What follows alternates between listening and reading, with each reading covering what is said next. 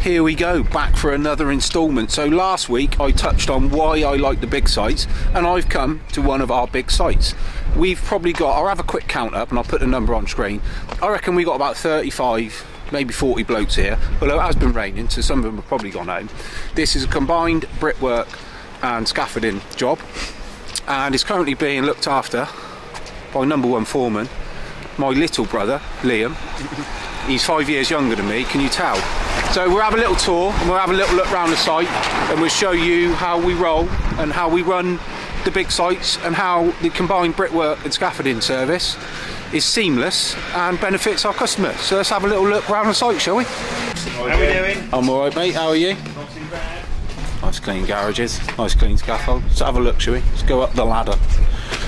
See what we've got. Let's meet the site manager. Now you're going to get all shy now. So James is going to tell. James, what has been the benefit of this extremely tight programme that you've had with a combined brickwork and scaffolding service that we provide you? All honesty, it's no nonsense. I don't have to combine. I don't have to constantly make phone calls to different scaffolders, different bricklayers. I've got one person I go to. It gets done. It's done on time, and they work together well. Oh, lovely, James. I didn't pay him to say that. As a genuine, it's been a really busy period here. We've got a really tight programme for various reasons on this site, poor ground conditions, etc. And we've got to pull it out of the bag for a client that we've worked very closely with over the years, and we're getting it done for him. So a few shortage of materials, which was now resolved. So as you can see, plenty of bricklayers, plenty of scaffolders, plenty of bricklayers over there. And oh, he's over there now. We thought that gang had rained off, but anyway, they're still here. So we'll do a bit more of a tour, and we'll showcase some of our work and the benefits of the combined service. But thanks, James. So you're going to be on YouTube Sunday night at 5 o'clock, so look out for it. We run out of briquettes, we got them now, and they're just filling in the internal walls so the joists can go on. So we've got 1, 2, 3, 4 sets of joists ready. So let's go and see some other members of the team. Right, Liam, show them your JSP hat liner, custom made. I'll wear this swimming. It looks a bit tight, mate. Yeah. You look like Denzel Washington, a white Denzel Washington out of training day. So in all seriousness, when we're running a big site like this, I really do feel that the combined brickwork and scaffolding services really it really comes into its own. And statistics will show, from the amount of work we've been winning on a combined basis, show that our customers like it. So hopefully I'll show you a bit of the benefits now. So go and see another gang on this lift. Whenever I see Paul, he's always doing the intricate bits. Why is that, Paul? So you can be the only one that can be trusted because you're good. Oh, and Nick's being let loose on some intricate bits of brickwork Paul now. Can actually do this if he wants. So what are these called? They are a can, aren't they? That's a can. That's a can. No, there's a load over there. Yeah, there's a load on the other scaffold. A cant engineering brick. Seal brick, can brick. Seal brick. And what size opening we got there, Nick? This is a 685. 685. So comment on the YouTube, lads. What are we doing? Opening up, tightening up, 685. I bet you screw it up. Comment below. Right, Louis. Louis' second-year apprentice as well. Why you got a shovel in your hand? Labour gone home. Where's Martin? Oh, Martin's loading out. Martin's loading out. Yeah. Right. Your brother keeps messaging me. I will get back to him. Oh yeah, He's got his spot for September. I've just had a lot on lately, mate. But fair news. he would be replacing you, mate. Right. No, he's doing very well, so. Louis is. He's doing very well. We got reviews next week, Lou, so we'll be sitting down and having a little chat. Okay, so you should have an orange hard hat because you're a second year and not a red one. What's going on? I don't know, I haven't received one. No, do you need some new boots as well? Yeah, I probably will do soon. What size are you? 11s. 11. Jesus Christ. Good job they don't charge per size, isn't it? So Nick and Paul are on this lift. Where are you going next, Nick? He's going on a plate lift next, over there. Oh, that's probably what Martin's loading out, is it? That's what Martin's loading out. So, what size opening you got here, Paul? That's 1250. 1250. Comment below on the YouTube. What would you do? Open up or tighten up? Don't give it away, Paul. We'll come back and revisit this next week. On the plate lift next, yeah? Have we got enough blocks for that now? Yeah, to do that, yeah? Today, okay. Yeah. All right, so. Stairwell, all protected. Wind damage. A little bit of wind damage. Do you reckon they would pay that? Comment below. Nick, do you reckon we get paid if I put a claim in for wind damage? No. No, you're probably Honestly, right, mate. I don't think so. No, I won't even bother creating the invoice. Okay. So one thing I wanted to touch on is this goddamn debate about profiles and corners. Now, profiles are always going to beat corners, and I see people commenting on YouTube, oh, corners for show, profiles for dough. Well, that's all right in your little 2-in-1 game, but when you've got 30 men on site, this man here can't be going around setting up profiles all the time. So when I see comments on YouTube about, oh, you're using profiles, you're probably day work and all this, blah, blah, blah, it's actually just efficient. So Liam may pull someone off a lift, for example, and go to get him to build a corner on another lift to release a flank so he can keep his men going. So it's actually good use of men, time and resources. But you guys that are just running 1 or 2 brickies get away with using profiles all day, every day, and I get it. But guess what? If you ain't laying bricks, you ain't earning no money. So you haven't got no scalability whatsoever, and all you've got is a profitable job. And if you're not at work, you're not earning, and no money's coming in. So think about the scalability factor, and sometimes you might have to have a brickie building a corner to release other work to other people so they can come along and run it in. So take it on board. There's a place for everything in this world, and it's not one size fits all. So let's see some scaffolders, shall we? So we'll see Martin. Martin's the scaffolding foreman here. He is the jowl that keeps everyone together. Incredible, this man. Ain't you, Martin? Sorry, mate. Just say yes. Yes. Yeah. All right, Marek?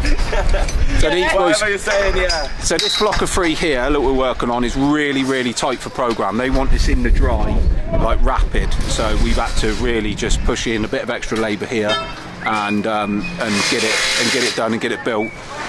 We got to have joist on next week, which means it's Friday today, so we've got to put second lift brickwork, second lift scaffold around it in a few days. Third cage is going in.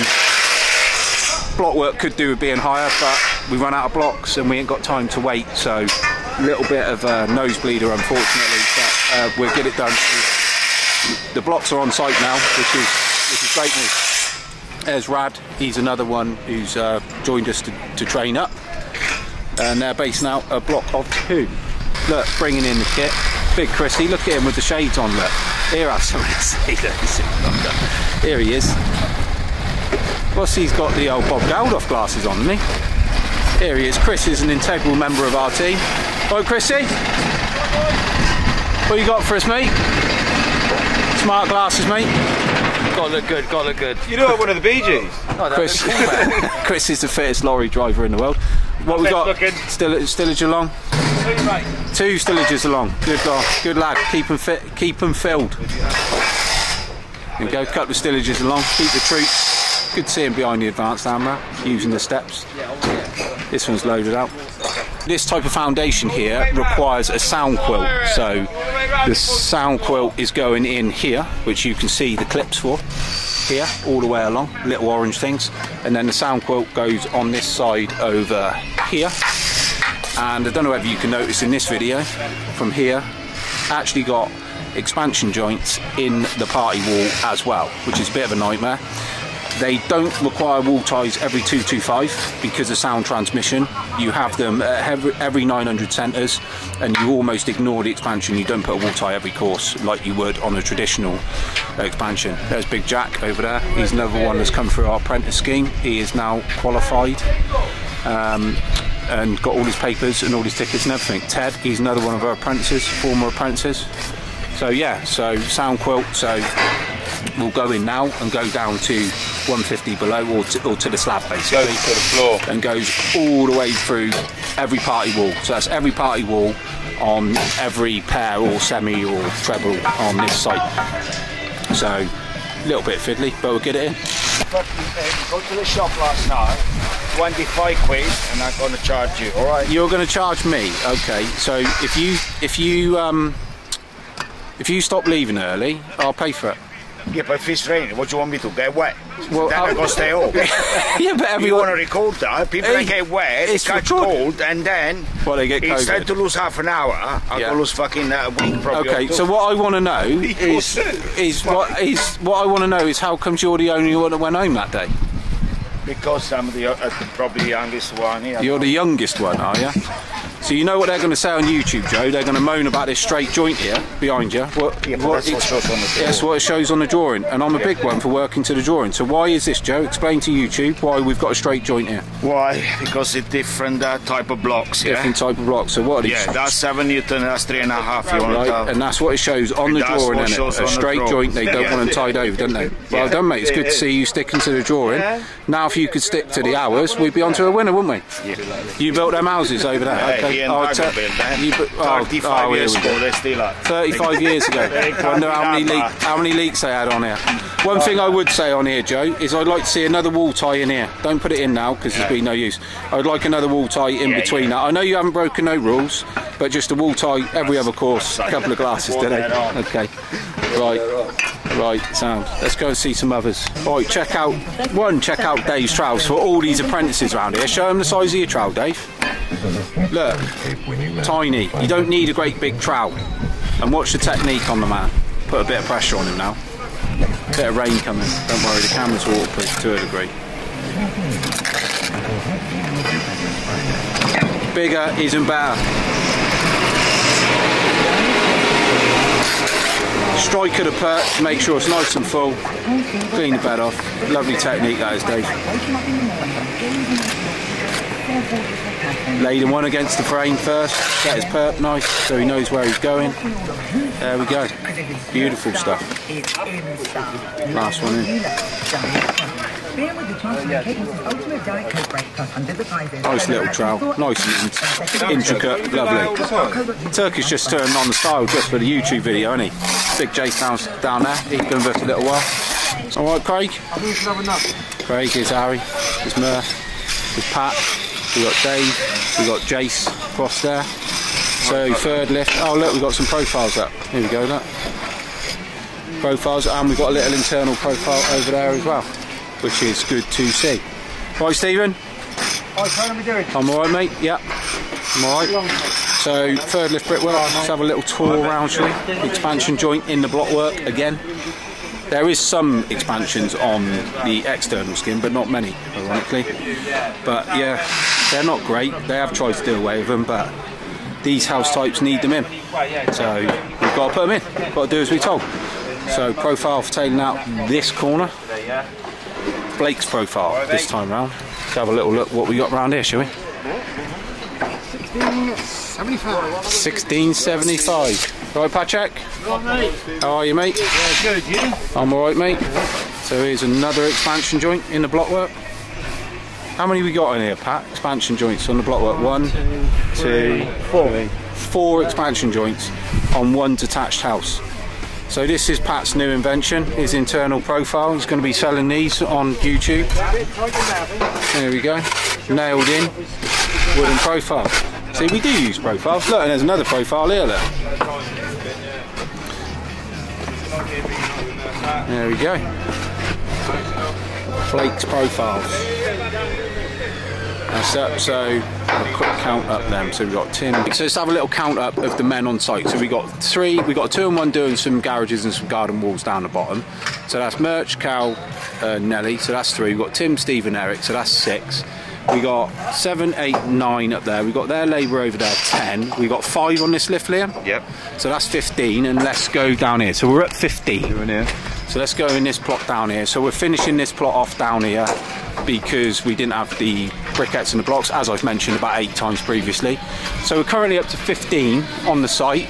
How many we got in here, Chop? So that's 16.